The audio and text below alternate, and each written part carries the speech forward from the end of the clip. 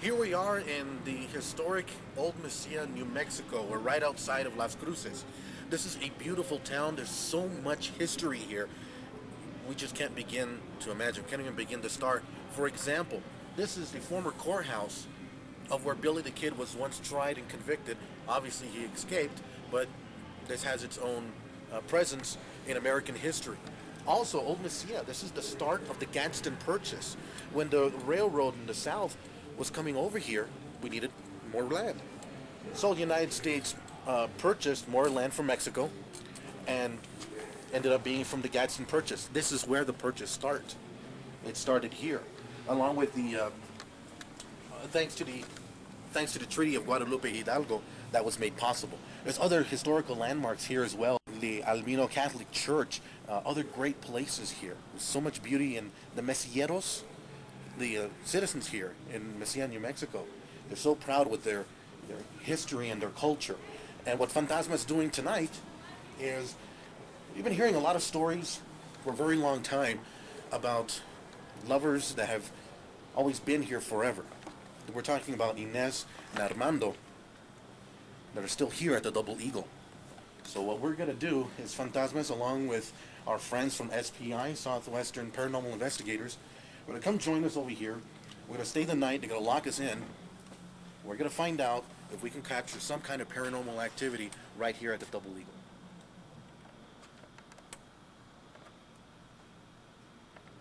May's family moved in, started building this huge house, and with a huge house like this, you can tell the family was very into the class thing, very much into the social structure, very much a social climber. Apparently the mother of the family was the one who was very intent on the social climate.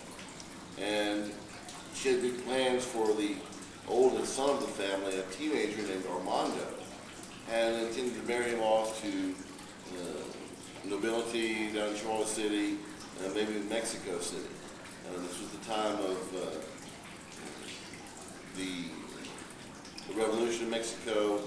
Emperor Maximilian was on the throne of the Empire of Mexico. There was a lot of revolution in the north.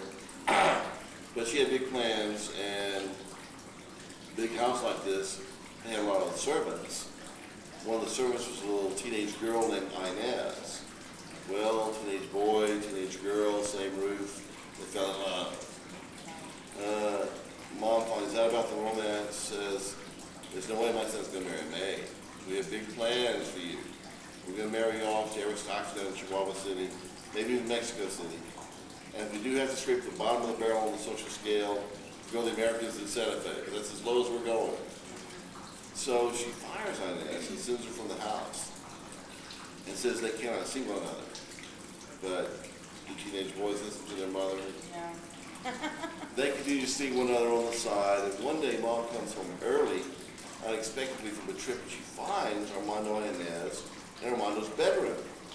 And she was so outraged, she grabs her sewing shears, and she attacks Inez for seducing her son. She ends up stabbing Inez to death, and in the struggle, she actually stabbed her own son. And he ended up dying in that same room 3 days later. And so ever since then, the house has been haunted by the two ghosts. Even up until about 3 months ago, a customer came in and just took 1, 2, 3, 4, 5 photographs of the room and was going to do a little panorama picture and put it all together. And discovered in the third picture over, there was a figure there in that area that shouldn't have been there. And it was in there like the third caught portion of it. The fourth picture caught the full figure, and the fifth picture caught a portion of it. So things happen all the time.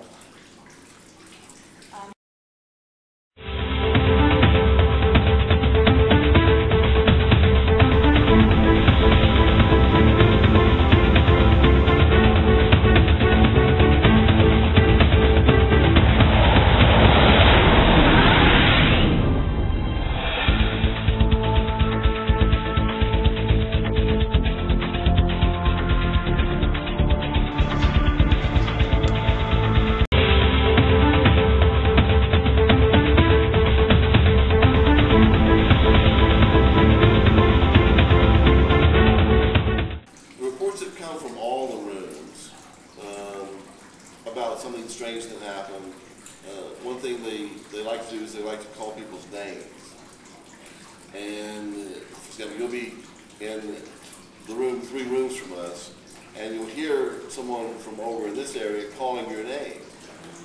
And so you'll start walking this way, you'll come in here, there's no one in here. And you hear from the next room over your name being called. And so there's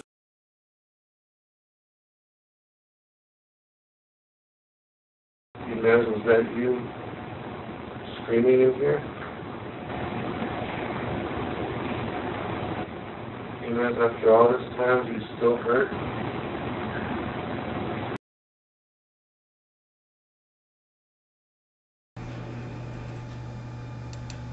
Armando, where was it exactly that you died? Oh, shit. Yeah. Oh,